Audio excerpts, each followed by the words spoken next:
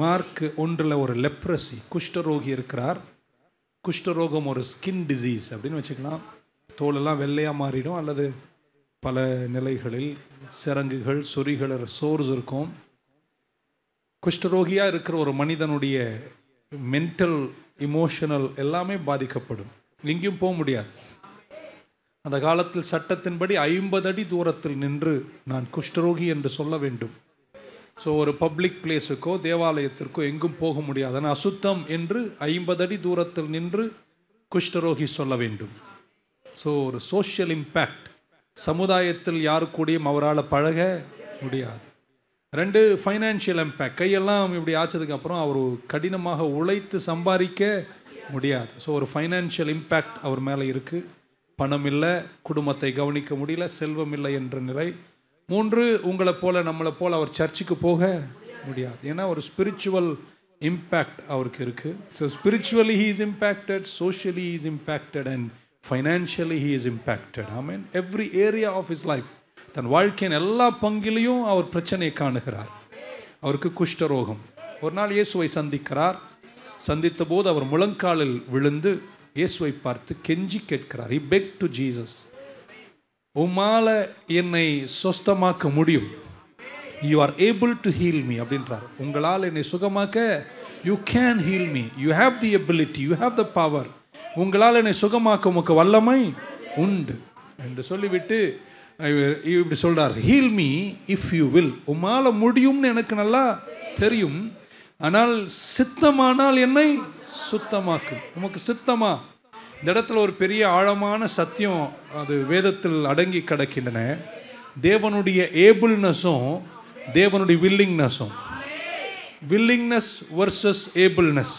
தேவனால கூடும், ஆனால் அவர் சித்தமாக இருக்கிறாரா என்ற ஒரு கான்ட்ரவர்சி அங்கே வருகிறது.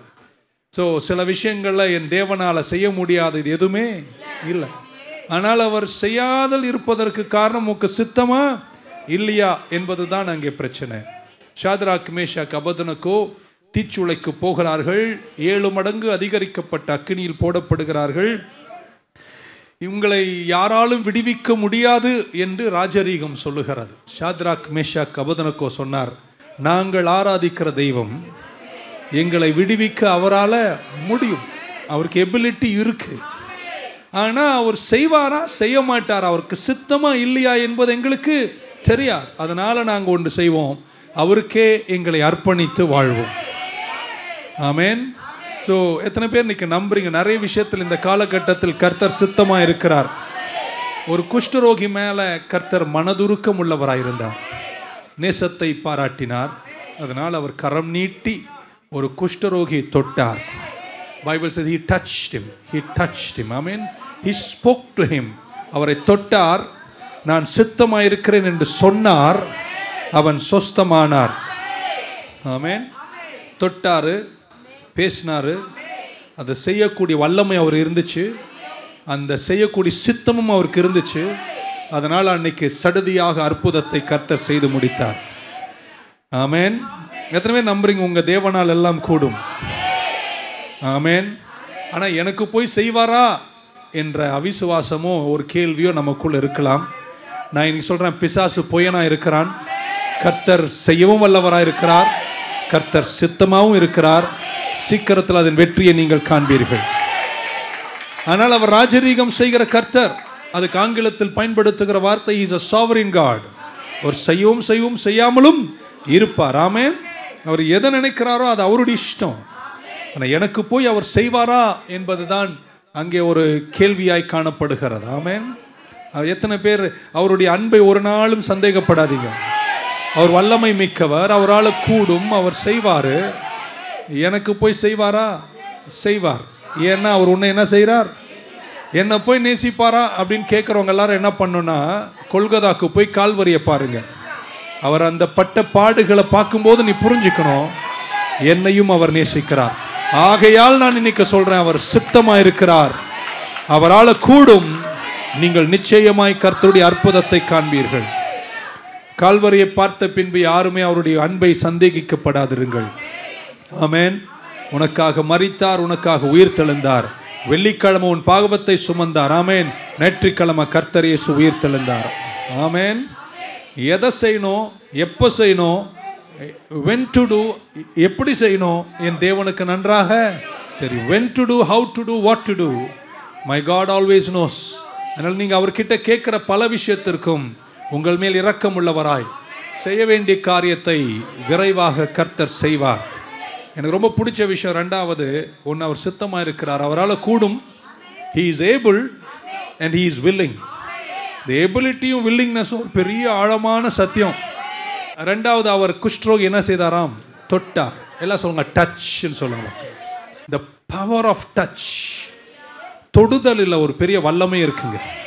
கர்த்தர் ஒரு செவிடருடைய காதில் கையை வைத்தார், தொட்டார், அவன் காது கேட்டது. கர்த்தர் ஒரு ஊமையனை தொட்டார், அவன் பேசத் தொடங்கினான். பிள்ளைகளை வந்தபோது கர்த்தர் கோரி எடுத்து அவர்களை தொட்டார், பிள்ளைகள் ஆசீர்வாதமாக இருந்தார்கள். ஆமேன். ஒரு குஷ்டரோகியின் கண்ணில் களிமண்ணை எடுத்து எச்சையை பிசைந்து அவர் கண்ணை தொட்டார். சிலோவாம் குளத்தில் கழுவும் போது அவன் சொஸ்தமானார். உங்களெல்லாம் அப்படி தொட்டார் இல்லையோ, ஆனால் பாவத்தில் கிடந்த நம்மை கர்த்தர் மீண்டும் தொட்டார். he touched me, he touched me and I know he touched me and he made me whole again. ஒரு ஆமீன் சொல்ல மாட்டீங்களா? ஹல்லேலூயா. தொடுவதில் பெரிய வல்லமை இருக்குன்னு ஆராய்ச்சி சொல்லுகிறது. இந்த குழந்தைங்களெல்லாம் தாய்மார்கள் தூக்கி எடுத்து வளர்க்குறாங்க பாருங்க, அதன் சரியான தொடுதல்களில் அந்த குழந்தையின் வளர்ச்சியில் பல பங்குகள் உண்டு. இப்படி கேள்விப்படுகிறேன், ப்ரீமெச்சூராக பிறக்கிற குழந்தைகள், நேரத்துக்கு முன்பாக பிறக்கிற குழந்தைகளுக்கு இன்னைக்கு பல்வேறு மெடிக்கல் ட்ரீட்மெண்ட்ஸ் பண்ணுறாங்க.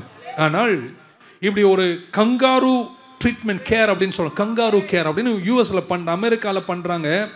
அந்த குழந்தை ப்ரீமெச்சூராக பிறக்கும் போது அந்த குழந்தையை தாயின் நெஞ்சு மேலேயே வைப்பார்களாம். நீண்ட காலம் அதை சுமந்து அந்த இருவரும் ஒட்டி உறவாடி அந்த பிணைந்திருக்கின்ற அந்த தொடுதலில் ஆமென், அந்த குழந்தையினுடைய அறிவாற்றல், புத்தி, ப்ரீமெச்சூராக பிறந்த எல்லாமே மெச்சூரிட்டிக்கு வருதாம் தொடுதலில். ஒரு ஆமீன் சொல்ல மாட்டீங்களா? ஆக்சிஜன், பிரெயின், அதனுடைய ஃபிசிக்கல் டெவலப்மெண்ட் எல்லாமே அந்த தொடுதலில் இருக்கிறதாம். ஸோ தொடுதல் என்பது சாதாரணமே கிடையாதுங்க. ஆமேன் ஆமீன் சொல்ல மாட்டீங்களா? அதுக்காகவே ஒரு டீமையே ரெடி பண்ணியிருக்காங்க, த கடல் கேர் டீம் அப்படின்னு சொல்லுவாங்க. ஆமேன். சில தாய்மார்கள் வாலண்டியராக அந்த ஹாஸ்பிட்டலுக்கு சொல்லி இந்த மாதிரி ப்ரீமெச்சூர் பேபிஸை அவங்க நெஞ்சு மேலேயே சுமந்து பல நாட்கள் வளர்க்கிறார்களாம். அந்த குழந்தைகள் அதற்கு பின்பு அதற்கு பாடலை பாடுவதும், அதோடு பேசுவதும், அதை கொஞ்சுவதும், அதை அரவணைப்பதும், அதை தோள் மேல் மெல்ல தட்டுவதும், அதை தூக்கி சுமந்து நெஞ்சு மேலேயே வளர்ப்பும் போது ப்ரீமெச்சூராக பிறந்த சிந்தனையில் குறைவாய் பிறந்த பிள்ளைகள் கூட அறிவாற்றலோடு கூட வளர்கிறார்களாம். தொடுதலில் அவ்வளோ வல்லமை இருக்குங்க. ஒரு ஆமீன் சொல்ல மாட்டீங்களா? ஒரு ஒரு ஒரு ஒரு தாய் அல்லது ஒரு ஸ்திரீ ஒரு ப்ரீமெச்சூர் பேபியை தொடர்ந்து தொடுவதனால் ஒரு குழந்தையின் வளர்ச்சிக்கு அவ்வளோ வெற்றி இருக்குன்னா உண்டாக்கிய தேவனுடைய ஒரு தொடுதல். இன்னைக்கு ராத்திரி இயேசுவின் நாமத்தில் பரிசுத்த ஆவியானவரால கர்த்தருடைய காயப்பட்ட கரம் உங்களை தொடுவதாக. ஆமென் சொல்ல மாட்டீங்களா? உங்களை தொடுவதாக.